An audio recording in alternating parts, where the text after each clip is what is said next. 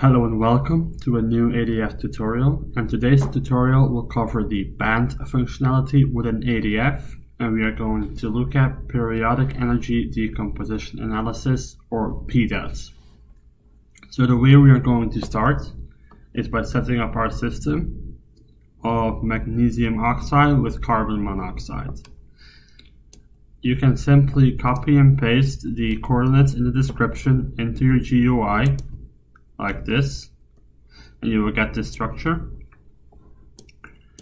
Next up, we are going to set up the fragments by going to Model, Regions, selecting the carbon monoxide, adding the plus button, then deselecting them by clicking in the empty space and selecting the magnesium oxide atoms while holding Shift.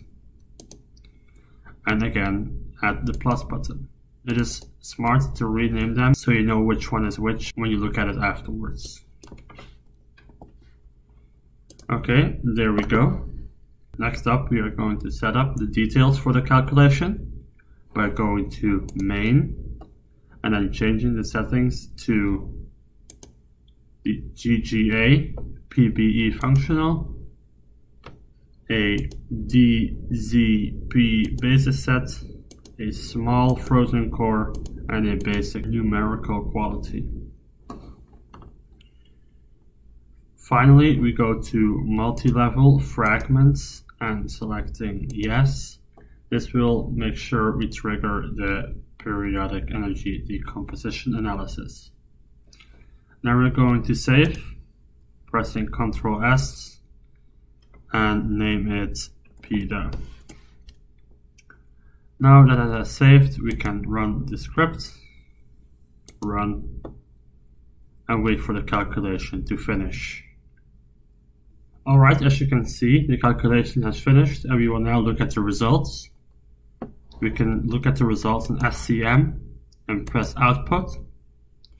And then in the Properties tab, we can press PEDA Energy Terms to look at the energy terms which are calculated. In addition to these energy terms, the summed up preparation energies of the fragments and the negative bond dissociation energy are usually given.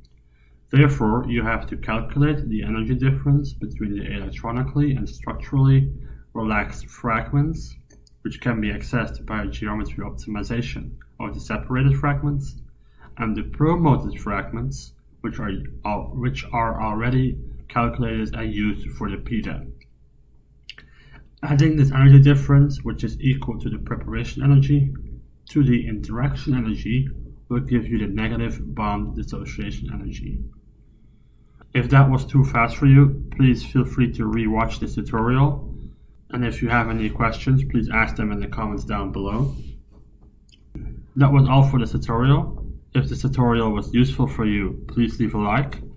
Please let us know in the comments down below what tutorial you would like to see next. And please subscribe to our YouTube channel for more tutorials like this. And as always, take care.